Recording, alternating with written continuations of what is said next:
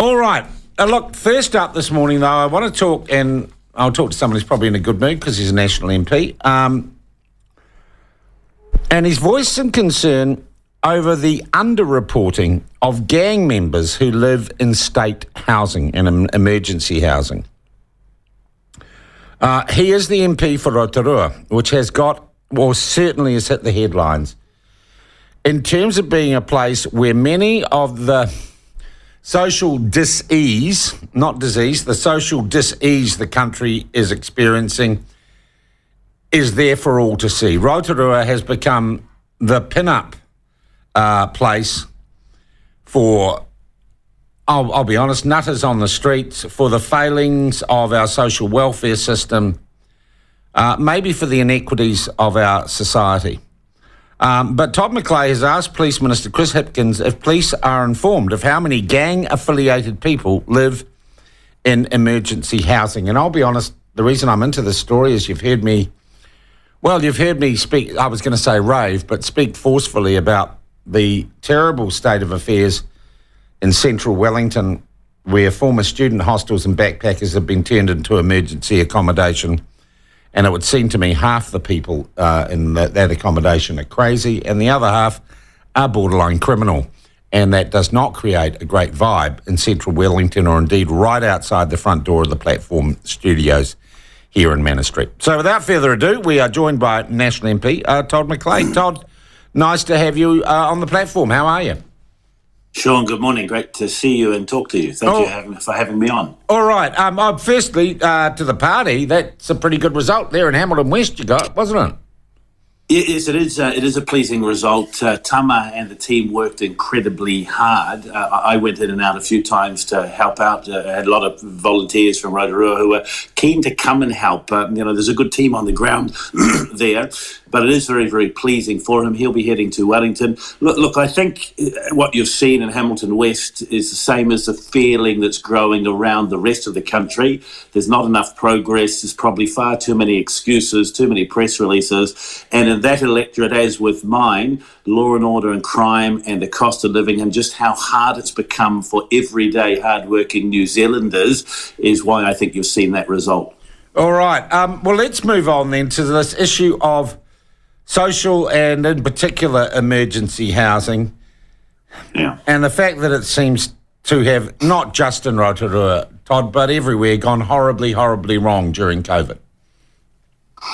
Yeah, you're right. Rotorua, I think, has been very much in the minds of much of the public and, through the media and the reporting. Sean, we're 1.5% of the population.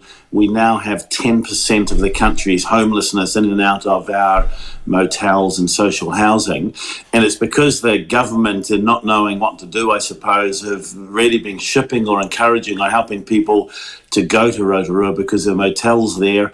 And of course, as a result of that, most of the social harm and other things that goes with when you dump people in motels and actually don't do anything else. I just want to check this. Rotorua has 10% of the country's homeless. 10% of that's right. 10% of the country's homelessness in emergency housing and motels. 1.5% of the population. It wasn't there before COVID. Yes, there was a challenge as a result of COVID that we had to deal with, but it wasn't the vast numbers now. So the government's been shipping people in and using Rotorua as a dumping ground. In fact, there was there was a cabinet paper that said they're sort of using Rotorua as a trial to see if it can work well there, and maybe they can do it elsewhere. Amazing they didn't do it in Queenstown, but the Queenstown folk too much dough to let that go. That is remarkable, but when one thinks about it, totally and utterly expected in that the government did not commit to building even temporary quarantine facilities, right? Yeah. So it threw a whole lot of the MIQ facilities were down in Rotorua. Would just seem crazy, to be frank, to me, to sully what we're still going to, and you'd hope would come back as the jewels and the crowns of our overseas tourism destinations. Absolutely. I'm just interested, what impact has that had on Rotorua as a destination for tourists as that industry tries to gear up again? Yeah. Well, look, I want to start by saying Rotorua is still a great place to come. There's a lot to do there, and fundamentally it hasn't changed. But the perception of Rotorua and public safety is certainly different than it was before the government started dumping people there. And secondly, it is the reality that, in effect, in many of the areas now, people are not safer. We're starting to see visitors, international, come back, which is a good thing, but they're not staying overnight. They're staying in other places and doing day trips. And I suppose what that means is for accommodation providers who have chosen not to take on emergency housing, or the bars and the restaurants who, in the evenings would normally be bustling to fill, they're doing it harder than they should, certainly harder than other areas like Queenstown. So there's a lot of work to be done, and the work can only start when we know exactly what the government's doing, and that's why it's so very deeply disappointing that Chris Hipkins is making excuses and saying, don't know how many gang members are in these motels or what's going on, and it would take too much effort or police resource to find out. Or gang affiliates as well. That's right. So that's right. It's gang members or those associated with gangs. That's right. All right. There's no law against a gang member or a gang affiliate receiving the support of the government through the social welfare system. No, and I suppose many of them do, but the issue here is that we know that whenever there are gang members present, they're not out being benevolent, delivering Christmas presents to the needy in our community. They cause harm. And there's more than anecdotal evidence of increase of harm as a result of gang presence and gang membership around the area. So there's a group of citizens came together. They formed a group, and they've challenged through the courts the right for the government to take these motels and change their use to be permanent. You need to know that the government has been either buying or taking 5-year contracts with motels to provide emergency housing in Rotorua. They said this local group of people said they don't think that's right and it shouldn't happen, and they challenged the use of these motels through the legal system. Yeah, they put in a lot of OAAs to the... Yeah. Is that on the argument that they were given their resource content or to operate as motels, not to operate as social housing providers? That's right. Yeah. So a motel has a consent for allow people to stay up to 30 days. It's not permanent accommodation, and therefore you need another consent. And so it was found when the council was pushed, it was found that the government's use of these motels was illegal. They didn't have the proper consents for it. So the government then started purchasing motels directly, getting longer term leases up to 5 years, and sought a change to the resource consent. And local people stood opposed to that. So what we found in that, there's this group put in a lot of OAAs to get information about the harm that was being done, the effect, crime, these sorts of things. And largely the ministries came back and said, we won't be able to provide this information to you for some months. And coincidentally, or extremely worryingly, the information wouldn't be available until after the hearings had been completed. Yeah. I therefore started putting in written questions to ministers who must reply within 7 days. And we started to get some information, but gee, did we get quite some runaround, which virtually, to paraphrase, said, don't know, can't find out, nobody's told us about any of these things, and it would take too much time to ask to get the information. And I just think that's unacceptable. Todd, how many people, we talked about this 10% of the homeless in New Zealand in Rotorua, you've got 1.5% of the actual population, so it's disproportionate. How many of those people are local? A very small number is the answer. Again, in the early days when we were questioning the government over this, they were saying, no, everybody is from Rotorua. Jacinda Ardern turned up to Rotorua and said, no, she's informed everyone's from Rotorua. As we kept digging away at it, and the Daily Post locally actually did a very good job. They didn't give up and just accept the platitudes offered by Labour. We got down to a figure of at least 40% from outside of Rotorua. Wow. But Sean, I think it's much higher than that. When I talk to policemen and women in Rotorua who attend these motels all the time, they say the last address given is hardly ever Rotorua. And it's as simple as this. Word gets around. If you go to Rotorua and you can go to a motel and stay there for free, people start flocking there. You know, if the signal is you go to Rotorua and you won't be put in a motel, they won't go there. But there are also examples of in Wellington, people going to MSD and saying, I'm homeless. And they say, if you find a motel to stay in, we'll give you money to get there. And they're paying people to travel around the country, in this case, mainly to Rotorua. How many people, what's the actual number of people in Rotorua homeless? Well, what does that 10% represent as a number? Of the Rotorua population? Well, no. How many people are there? How many homeless people are there in Rotorua by number? I don't have an exact figure now, but a few months ago when we last got some information from the government, it was some thousands of people there. You know, there were 67 motels with homeless people. So was it 1,000, 2,000, 3,000? So at its peak about 3,000 was the last number we got, but it wasn't the complete picture. Okay, and that has a significant impact on a town like Rotorua. Yeah. There's no way it really can't. Does. And most of these people unemployed or not? Or all of them? Well, I would imagine very few of them are employed, There's no work being done to sort of get them into To give you an example, on Fenton Street, which really is the crown of Rotorua, it's where all the motels are, you drive in there. There's a restaurant along there surrounded by homelessness. He said it's had a huge impact upon his custom as people come and ask for food or money or beg or just take things off the tables and so on. And what's happened here in central Wellington is they have formed into sort of, street gangs of people who hang out. They have their regular begging spots and it's like they work on a roster. A large number of people here in Wellington, from my personal observation, need serious psychiatric help. And I talked actually, though the government has just moved to close it, to someone who had visited for various reasons as part of her job what I call the Dixon Street flats in Wellington, and had noticed that they smelt appalling, and the security guard on these flats said, go and talk to the cleaner. And she went and talked to the cleaner, and the cleaner says, I'm only contracted to clean twice a week, but the problem is that people defecate in the hallways here and urinate in the hallways. And this person I was talking to said, well, why? And she said, well, because they're mentally unwell. They are crazy. But there's nowhere else to put them. And it seems to me we have, Todd, and the people of your electorate are copying it. I would say people in central Wellington are copying it. And I've had reports from elsewhere around the country that most significant towns or urban conurbations now have these areas that have been populated. And it's not the people that's the problem, it's the concentration and the policy, areas that become no-go zones. It sounds to me like this is an urgent problem, Todd. This isn't just about playing politics. This is about the livelihoods of citizens. And actually, it's also not good for these individuals who are being put into, well, for want of better words, motel ghettos.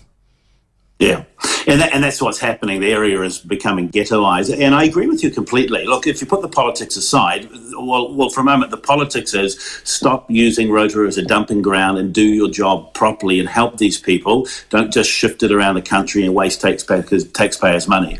But actually, I talk to as many mums with kids in the motels who desperately need help, who are as appalled and as worried because they themselves become victims of the gang members and the other, social harm that is congregating there. To give you an example, it's just almost the same as what you've just said. There's one motel on Fenton Street that the government took, and prisoners who had mental health and drug addiction problems were placed in there and congregated together.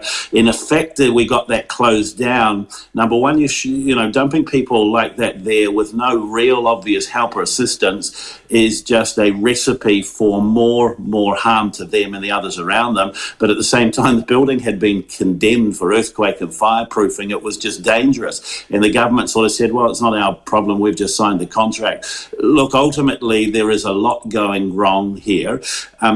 We had a public meeting a few weeks ago. About 500 local people in the area turned up, and they were appalled and angry and frustrated and disappointed what the government's doing. But they didn't say just throw these people out. They said, actually, Kaingaora is one of the worst landlords in the country. You have an obligation to us, the neighbours, but the people that you're housing or you're meant to be helping, and will they have no faith that that is going on. And so, you know, I'm quite concerned and fearful. If you think about it, there are a lot of children in these motels who desperately need and deserve our assistance.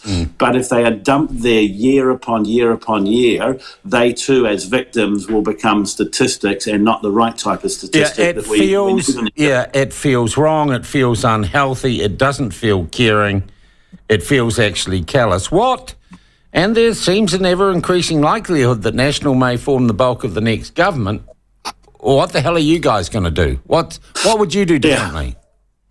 So the first thing you've got to do is you've got to stop filling the motels up. And so you put a cap and sinking lid in. And what that means is that, number one, no more people in. And number two, as they leave, the numbers come down. That sends the signal that actually the long-term solution is not having people in motels. It's the first thing. The second thing you've got to do then is the government talks a lot about wraparound service, but actually it is really just lip service. They're not doing anything at all. You know, for many of these people, they're going to have quite significant social problems, and you need to focus on fixing those. The third thing you've got to do is you move the motels back to a commercial rent. And so at the moment, you know, they're paying $2,000 to $3,000 a week for these gang members, in some cases, to be in motels, right? If you bring that back down to a commercial rent, then actually what happens is those motels actually, in many cases, will decide not to take the people in. Oh, so you're telling me that social welfare, that the government is outbidding what would be a normal commercial rate? Oh, completely. Jeez. Absolutely. I mean, I had a lady come to me and said that on the first day of every month, she has $200,000 put into her bank account, whether people are staying there or not. Now, most of the time that they are, every month at the beginning, that's a lot of money. And so actually for a lot of these motels, it's, well, you know, take the money from the government or go and fight it out. Okay, so you stop the motels being used, but where are you going to put the people? Yeah. So then what you've got to do is you've got to repatriate the people back to where they've come from, not just put them on a bus and send them off, but take it this way. You know, we have quite a lot of people that have turned up from Whakatane. They have no support base. They have no families. They have nothing going on there. They have been promised housing, you know, not just temporary accommodation by this government, but you do it back there. You don't then all of a sudden say, you've got a big problem in Rotorua, let's try and build thousands and thousands of houses there, because one, this government can't build houses. They've proven that. And two, it actually just takes so long. You will then get down to the situation where you have just the number of people that actually are Rotorua-based, have a connection to Rotorua, and then we can deal with that much more easily. But at the moment, every time the government builds social housing, you know, half of the people come from Rotorua, the other half they're bringing from around the region, and then they're bringing more people from around the region to fill the motels up again. So it's a never-ending problem that actually will only get worse unless there's some serious decisions made. Does anyone in Rotorua disagree with you that this is a problem? Is there anyone in Rotorua who says, what a grand thing we're doing? Well, there are some of the people involved with the trust that are making an exorbitant amount of money out of this who actually see another way, which is to continue doing what they're doing. And in a few cases, they're very well-meaning and they are working very, very hard. But in essence, it's become a money-go-round. And if you are involved in this, you know, I was talking with Salvation Army a little while ago, and you know, they're actually an organisation I have a lot of respect for. They too are saying the solution is not just to continue to dump people here, but we also can't throw them out on the street. And so I agree with them, because actually that would make the situation worse. But no, Rotorua now has come to the position after 3 years of this, of saying enough's enough, we want our town back. There are people in our community that desperately need help, but we can't help them when we're inundated with thousands of people around the country because the government wants to use Rotorua as a dumping ground for the homeless problem. And it was a very large part, I'm sorry, they've created.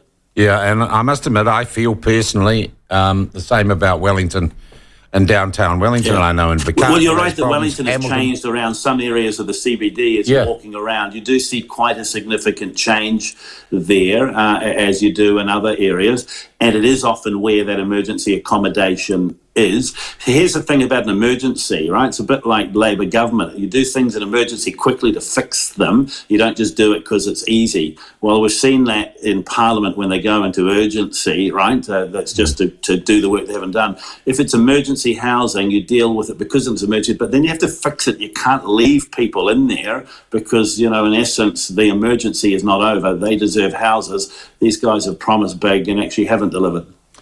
Todd, thank you very, very much. And I got to say, I wasn't aware previously of that 10% of the country's homeless are living in Rotorua that has 1% of the population.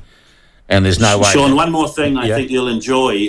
In my questions to Chris Hipkins, the police minister, I said to him, how many people from the National Gang Register, the register the police use as intelligence, how many people from the National Gang Register are in homeless motels in Rotorua? His answer is, we don't know. The police don't know where the homeless motels are. Chris, just come to Rotorua and have a look. Your police cars are parked outside them most of the time. Yeah, well, I'll just read you a text I got. Sean, I live in Rotorua.